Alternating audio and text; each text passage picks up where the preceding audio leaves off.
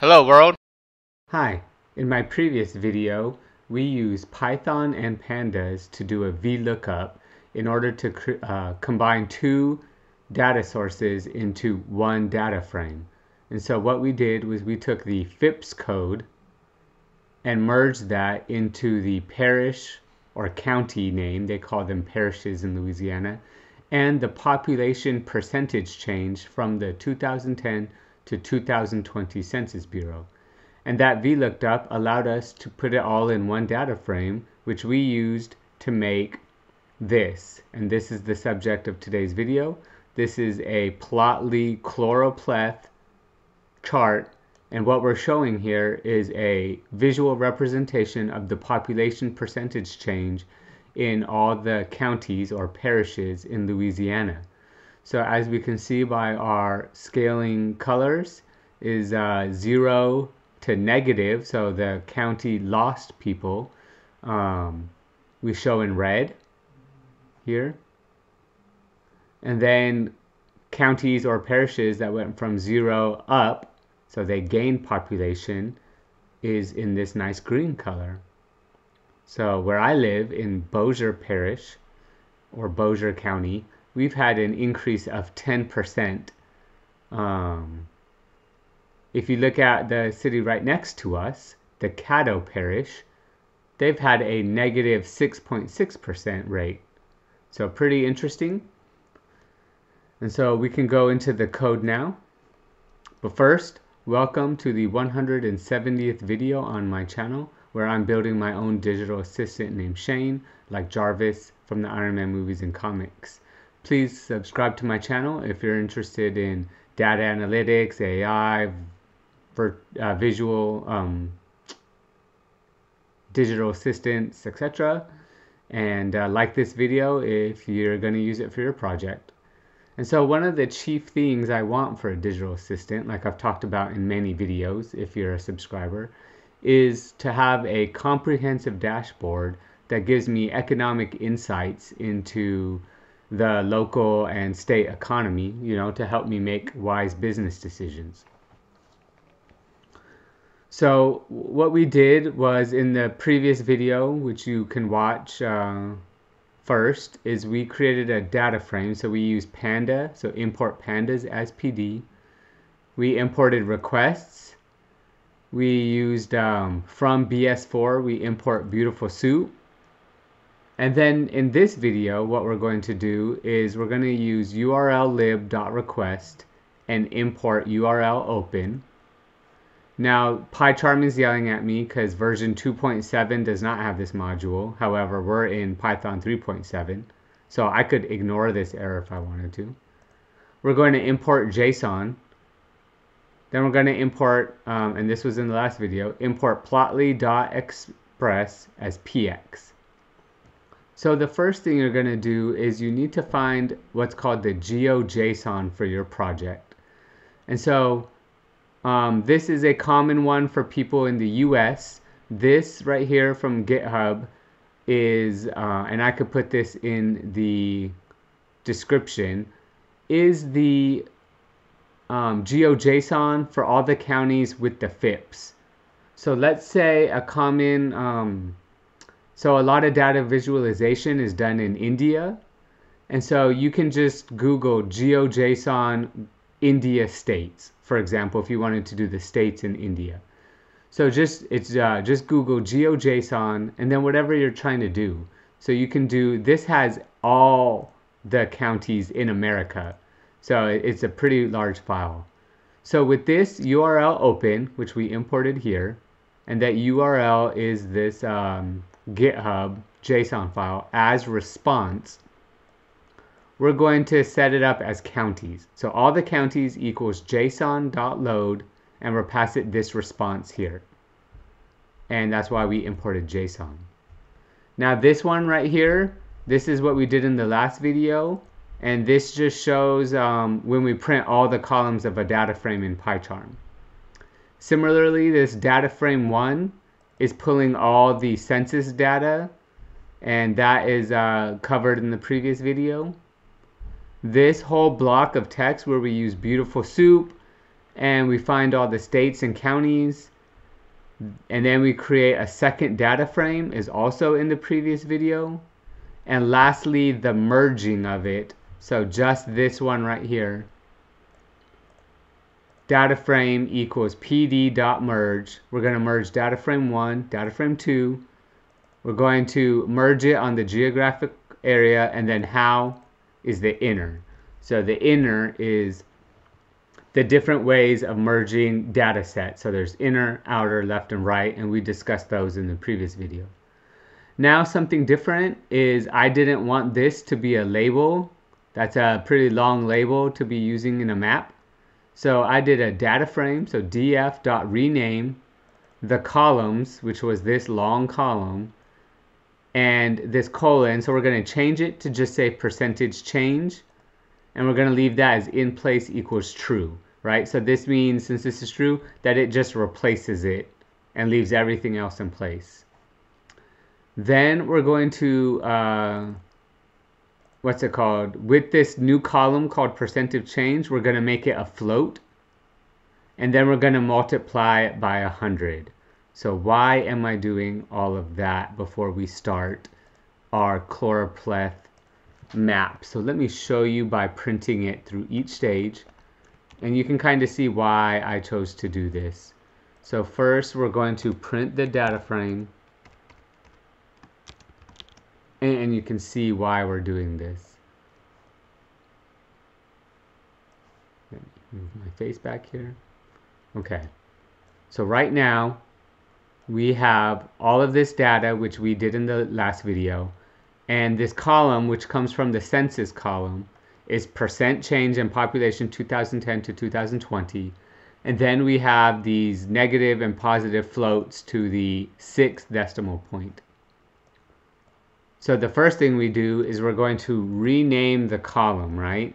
So let's just look at that and see what that means. Okay. So, you know, it's not that huge of a thing. You can kind of see what we're doing. But all we're doing is renaming the column to percent change. So now you can see the numbers. So next we're going to make this a float, because right now it's a string. And the reason why we need to do it to float is because we can multiply it by 100, which gives you the percentage. So this makes this negative 6.8. And we can see that by coming down here and printing the data frame with these two changes. So it's first we change it to a float so we can do math, and then we actually multiply it by 100. All right. So like I said, this changed to negative 6.8. The column is called percent change, so this is a negative 6.8% change. And that's what we're doing here. Data frame, you put the column you want, equals data frame, the column that you're talking about. And then this is how you change the type to float. I could change that to integer if I wanted to. But then I wouldn't have the accuracy. I don't like changing the accuracy. Then we're going to do a data frame, this column, equals data frame, this column, dot multiply. And then you pass it whatever you want. Okay, so let's delete all of this. All right, now to build our actual map. So the first thing you're going to do is do a figure. So FIG equals PX, which was Plotly Express. So plot PX dot Choropleth. And then we're going to pass it the data frame. Then we're going to say GeoJSON. So how do you find the counties? Equals counties. That's what we did at the very top here with this file. Then the locations are going to be using the FIPS codes. The FIPS codes comes from the merged data frame that we established here. Or I'm sorry, in this new data frame where we merged data frame 1 and data frame 2. The color is going to be percent change. So the color determines right here, and it's going off the percentage change, sorry. Now we're going to use what's called a color continuous scale. And this is red, yellow, green. So what the heck is that, right? So, and I can put this in the description. This is using what's called a continuous color scale. And this is where we're asking Plotly to kind of figure out what we're doing when we pass this argument. And so here are all the different built-in sequential color scales. And you can kind of see what you know, depending on what you want to show. Now just know your data visualization principles that most people consider red as either negative in integers or negative as in bad news, and green as in positive. So I am making an assumption here that if a county has lost population, that's a bad thing. If you don't want to make that correlation, then you pick a different color. Also, if you work in a different country, just know that their colors mean a lot different. So in Korea, red did not mean negative, it meant something positive. And so just keep aware of your data visualization principles.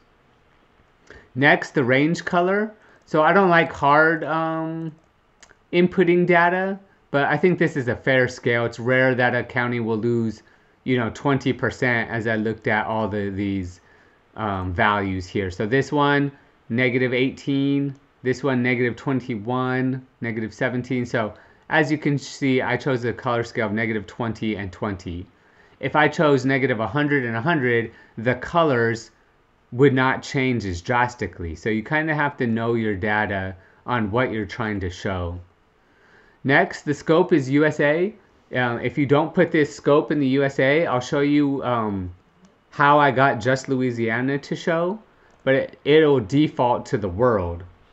So if you want to change this to Asia, like let's say you're from India, then you just change it to Asia. So the scope for us is USA. The hover name, so you get to choose what happens when you hover over it. So this FIPS and population percentage change is default in there.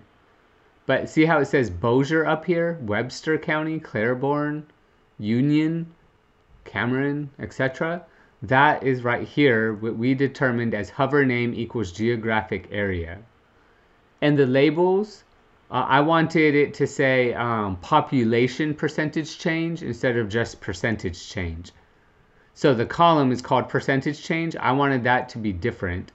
And as you can see, it says population percentage change here. All right.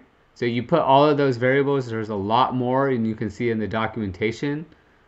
And then I wanted to update the geos. And so basically what you're doing is you're saying what's the boundaries of your figure. And I just want it to wherever there's information in the locations. And locations is defined as our FIPS codes. And then everything else is false. So I don't want anything else visible. So what happens when we comment this out? Right? Let's close this and rerun our charts.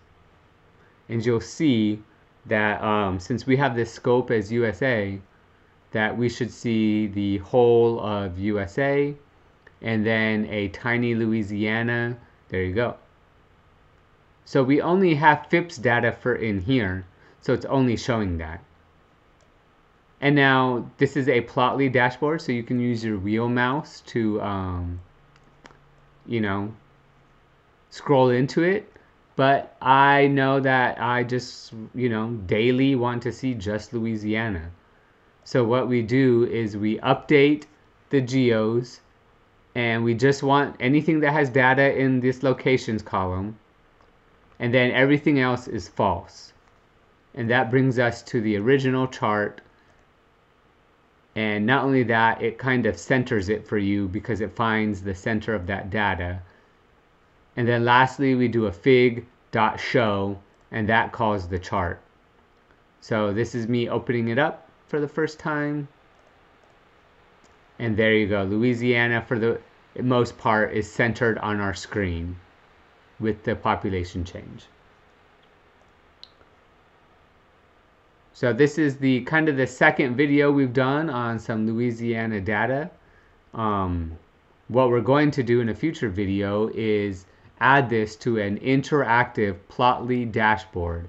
Now, census data changes every 10 years, right? So this isn't very insightful for us besides a flash in the pan data set.